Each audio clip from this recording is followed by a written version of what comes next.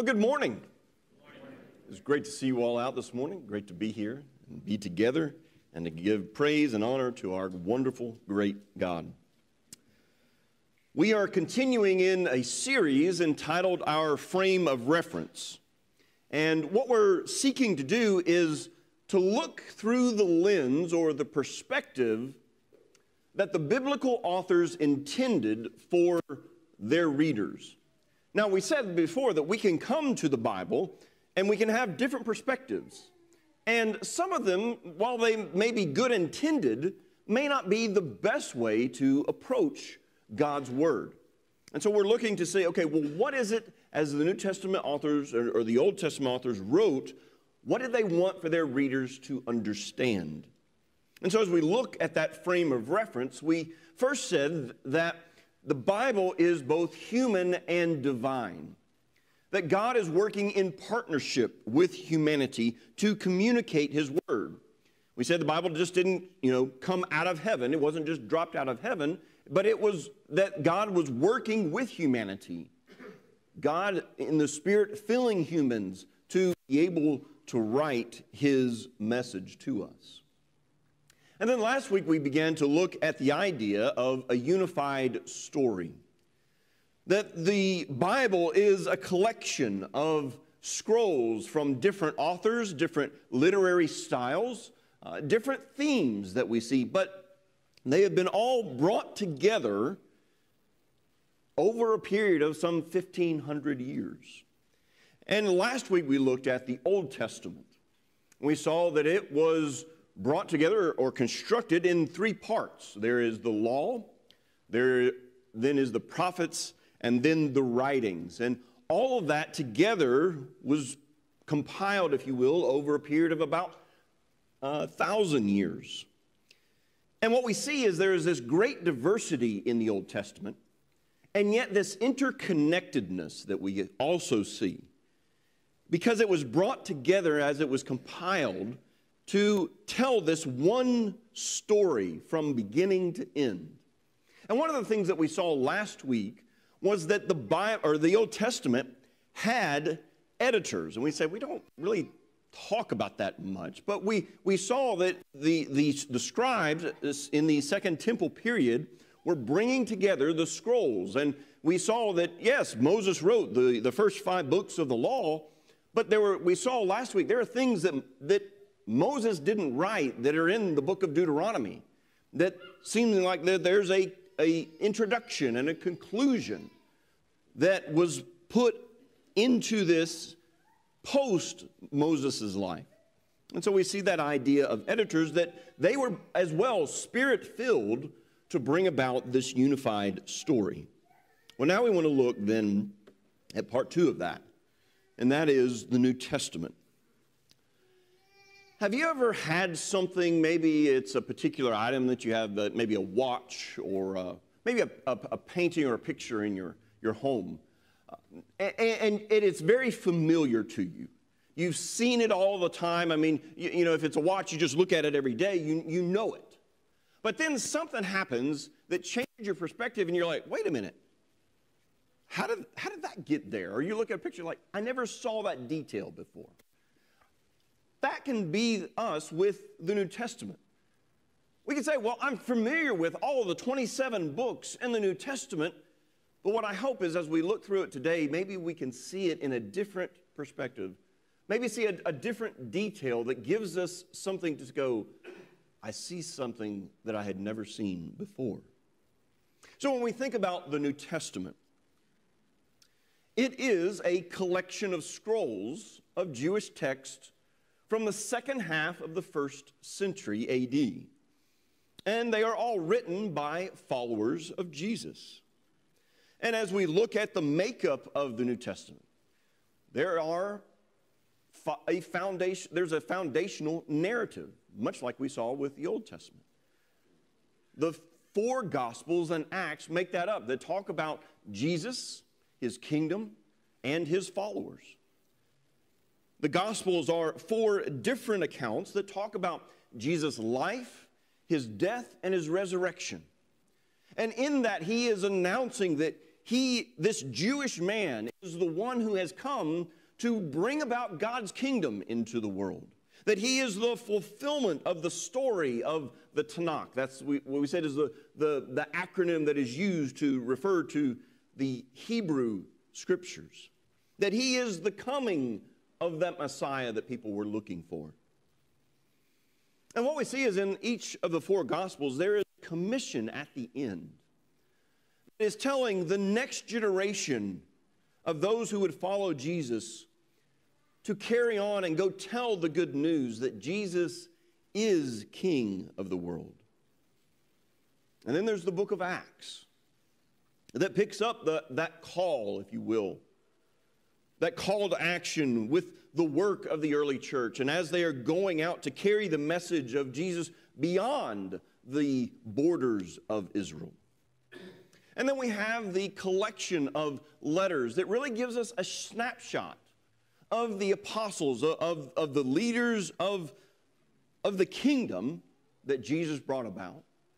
And they're giving guidance and instruction to these groups of Jesus followers about how to live as Jesus is king in the midst of their first century world, that first century culture in which they lived. And then we see that the New Testament is wrapped up, if you will, with the book of Revelation. The book brings the design patterns and themes that are found throughout the Bible, throughout the Old Testament, and brings it and projects out into the ultimate conclusion of history and what will take place in the fulfillment of the new creation. So when we think about that and its compilation, we ask the question then, well, how did the New Testament come about? And what we find is it's going to be a lot different than what we see in the Old Testament. The New Testament was written over a period of 50 years, whereas the Old Testament was written over a period of 1,000 years. And what we also see with that is that there are no final editors that gathered all the scrolls together and made edits like we see in the Old Testament, because it had a different formation history. That while Jesus began his ministry in Galilee, and we could say it crescendoed to the point of when he was in Jerusalem, what you see after Jesus is that large group scattered in about a period of maybe 10 years or so. It decentralized. And we see this spreading of Jesus' disciples. Just as Jesus said, and I apologize for the small font on that, but in Acts chapter 1 and verse 8, Jesus is telling his disciples, you're going to go and be my witnesses. You're going to be my witnesses not only in Jerusalem, but in all Judea and Samaria and to the ends of the earth. And so what we see is this spreading that takes place. And as a result of that, the books of the New Testament aren't written in Jerusalem. They're written in all sorts of different places. For example, Paul was in Ephesus when he wrote the letter to Corinth. And so on and so forth. We see different books were written in different places. Think about what that was like then. Just picture yourself as a Jew. You're there on the day of Pentecost. First time you've ever heard anything, but you're convicted by what is heard and the evidence that is presented, and you become a Christian. Over 5,000 other people are there with you in Jerusalem. But then things begin to break up. I mean, there's a scattering. You've got to leave Jerusalem. You go out. And so for the next, let's say, 20 years, all you have is the oral teaching of the apostles and the Hebrew scriptures if you have access to them. So how do you know what to do? How do you know how to live, what to live? Who is this Jesus? It comes from that. Over the next, say, 10 years, so we're now, let's say we're AD 50 to AD 60. you start to hear of these letters that are being written by different apostles. And they're being sent out to different groups. And so maybe some of them might have 1 Thessalonians, as we would see it, or Galatians, or maybe even one of the Gospels, Gospel of Mark. The point that you will see in this is that the compilation of the New Testament is very organic, and it's decentralized. But the Spirit is working to communicate God's word throughout all of it. He is the unifier in all of this. Think of it this way. Let's say there's a social media influencer, and they put together 100 videos, and they send that out on their social media platforms that talk about what they are, what they do, what they're promoting, or anything like that. And let's say 40 of those videos go viral. And everybody starts watching them and everything, and they sort of rise to the top. And so that gives you a sense of, okay, this is who this person is. This is what they're about. Okay, I got it. I understand it. In the very same way, that's how the New Testament came into being. These letters are being written, and it is that people start hearing about them. So maybe one group had Galatians, or a couple of groups had Galatians, or 1 Corinthians, and then they hear, hey, did you hear that Mark, he wrote about Jesus' life? Or Matthew, he wrote about it. Well, no, I hadn't heard it. Can we get a copy of it? And so they get a copy. They write it down as best they can, and then they send that copy on to somewhere else. Think about it. How do you typically read the New Testament, especially if you're trying to read it like in a year? We read it, Matthew, go through Matthew, Mark, Luke, John, Acts. We keep on going, right? First century Christians didn't have that. Galatians or 1 Thessalonians, which scholars seem to say would be one of the first books that were written, first scrolls that were written, came way before any of the Gospels. And so it's a much different way in which we view the New Testament than how they had it back then. There were other letters that were being circulated. For example, Paul makes note of this in Colossians 4, verse 15 and 16. He says, give my greetings to the brothers at Laodicea and to Nympha and the church in her house. And when this letter has been read among you, have it also read in the church of the Laodiceans, and see that you also read the letter from Laodicea.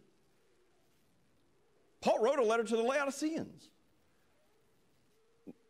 Probability is we don't have that. Some may say it was a letter to the Ephesians, but there's a bunch of letters that are being written, and what the idea is that you can see this coming together.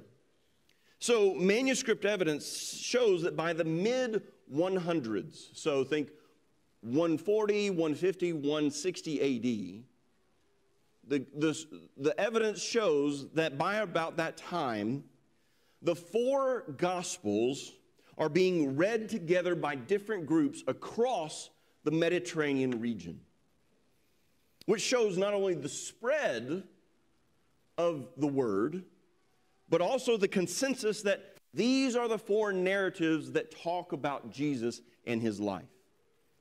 Same way that the letters are being circulated in that same way. One hears about it, they pick it up, and they read it. And so there's this drawing together then of these letters that are circulated that the Christians, the followers of Jesus, would gravitate to say, okay, this is how I live my life. This is telling me how I live my life as Jesus is king. The point to understand in all of that is that the apostles never got together in a room and said, okay, we need to figure out what's going to be in the New Testament. This is in, this is out. That never happened. It came together over a period of several hundred years of looking at, okay, well, what are these groups of Christians, what are they using? What texts are they using? And over that time, we see this coming together as they are being used in worship and the connections that they see in the text back to Jesus, and that the Spirit is working to bring about the good news. It wasn't until probably the 3rd century or later that you start seeing the idea of the codex, which is basically taking all the scrolls and putting it together in a binder, like what we would say is a book. So for those several hundred years, they didn't have all that. Well, the question is, okay, if we got all these different letters and people are writing different things, well, what are the unifying factors of them? Well, they're all about Jesus. Every single one of the scrolls in the New Testament talks about Jesus. Most of them talk about his death and his resurrection. And so we also see a unifying factor is the announcement of God's kingdom and Jesus' death and resurrection. Then we also see this idea of the authors are writing about Jesus from a distinctly Jewish standpoint. That they use symbols and themes from the Hebrew Bible to show that Jesus is the fulfillment of the storyline of the Old Testament. So, well, why is that important? Well, there were a number of other writings that were being written in the 1st and 2nd centuries. And a lot of them wrote about Jesus, but they wrote about Jesus in a distinct, or they tried to separate Jesus from his Jewish history. For example, one that you may have heard of, the Gospel of Thomas. You might say, well, wait a minute. It's the Gospel of Thomas. Why isn't that in our New Testament? Well, if you were to go and read the Gospel of Thomas, you'd see a distinct difference from what we see as the 4 Gospels. Number one, it's not a narrative. It talks about Jesus, but it doesn't talk about his death, doesn't talk about Israel, doesn't talk about him being Jewish at all. Instead, it's almost like a Greek philosopher talking to you about how to shed your mortal body and go into the non-physical world. It's very much in the idea of the Gnostics of the day who were trying to do that very idea. Say, the physical is not important, let's go to the immaterial.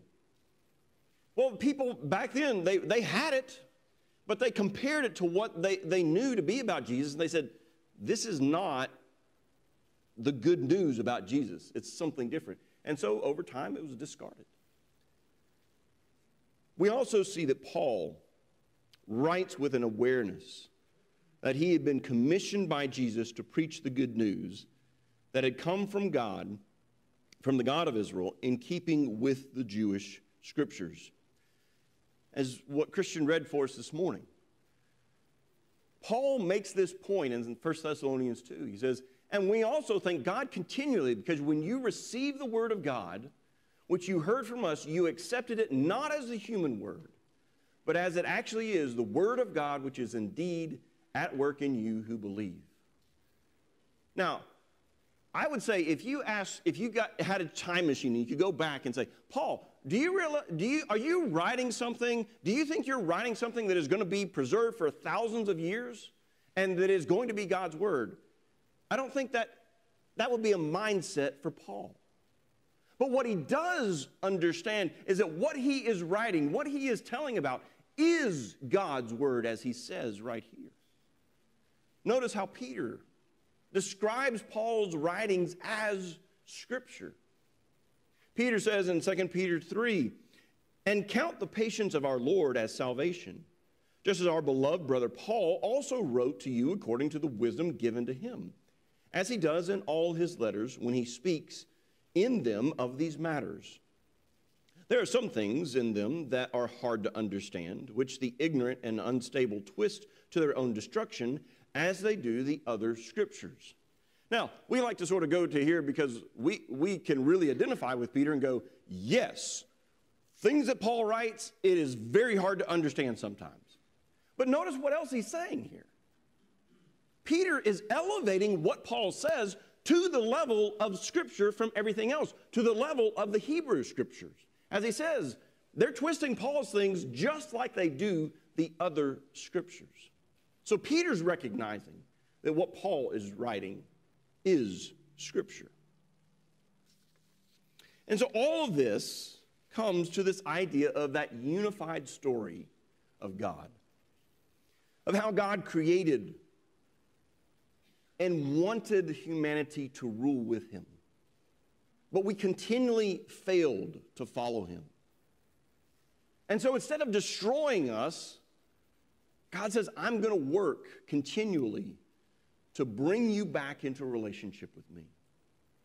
And what we see is all of the New Testament documents then reflect on that unified story and how this comes to a resolution in Jesus.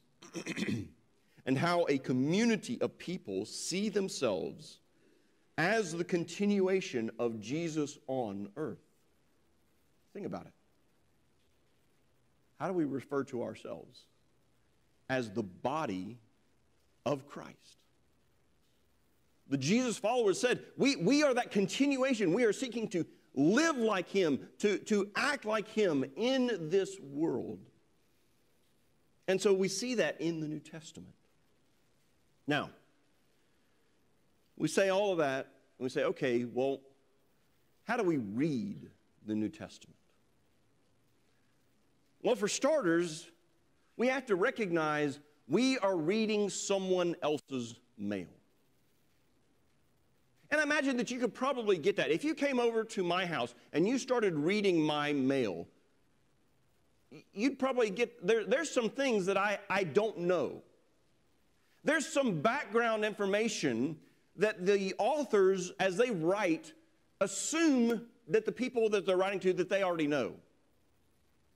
For example, if you came over and you read my mail, let's see, this week I've gotten a letter from Hyundai.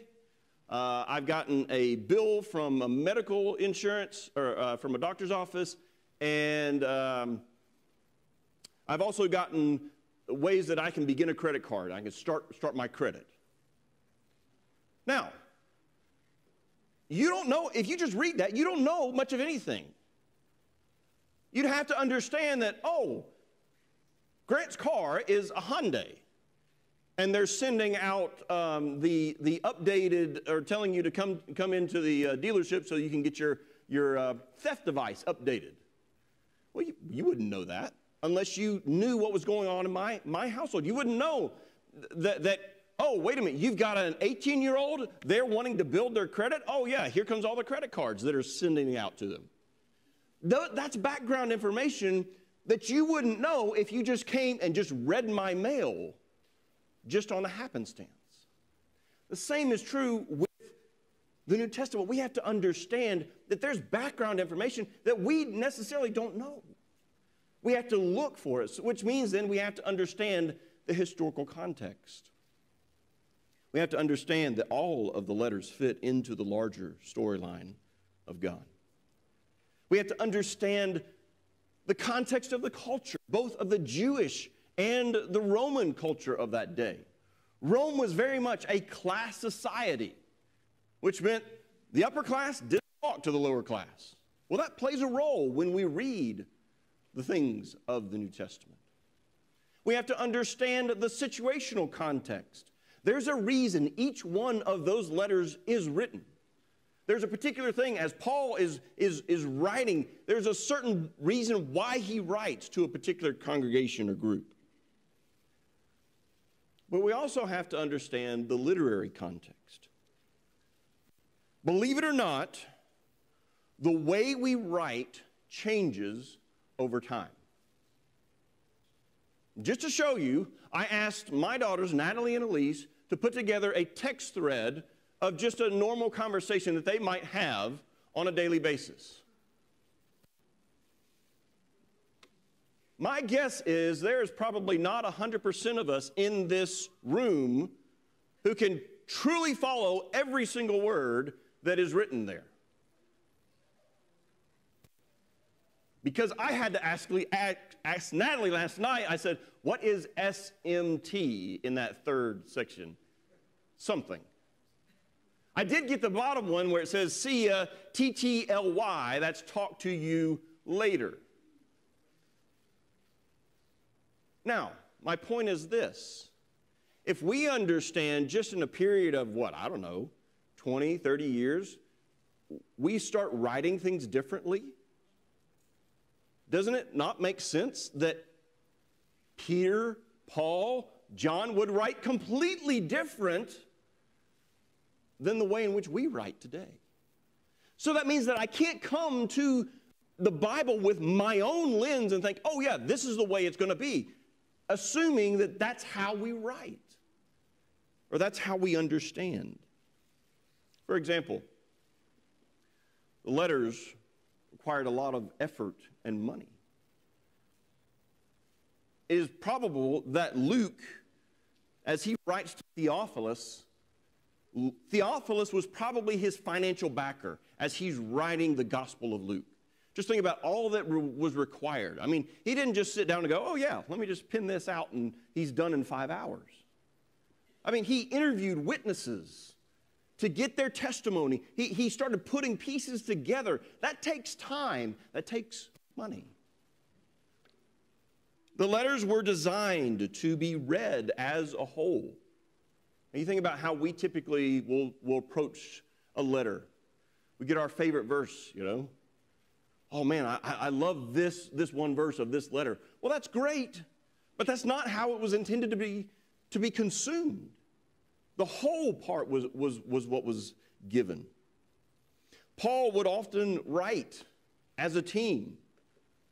I think sometimes we have in our minds, you know, Paul, oh, maybe he's in prison by himself, or maybe he's in some room and he's just writing it all out and okay, yep, there it is, and sends it off. No, he actually tells us in his letters, hey, I'm writing this along with Timothy or Silas or others. He has this team that they're writing it together. And they compiled their ideas, maybe poems or prayers. For example, in 2 Timothy 3 and verse 14, Paul is talking to Timothy and he says, hey, when you come visit me, I need you to grab my cloak that I left, and also I need you to grab the books or the scrolls and especially the parchments. What's he referring to? Most likely he's referring to his notes, the things that he had written down. He says, I need you to grab all of that up. And what they would do is then they would hire a scribe to write things down as they worked together. And then when they finally had a final copy, that final draft that they're all satisfied with, then they'd send it off. And the letters would then be taken by a teammate. So, for example, the letter of Colossians, it was hand-delivered, if you will, by Tychicus. And Tychicus would have been given instructions as to how to perform or read that aloud. Because many people might not necessarily know how to read. And so the letters were written to be heard.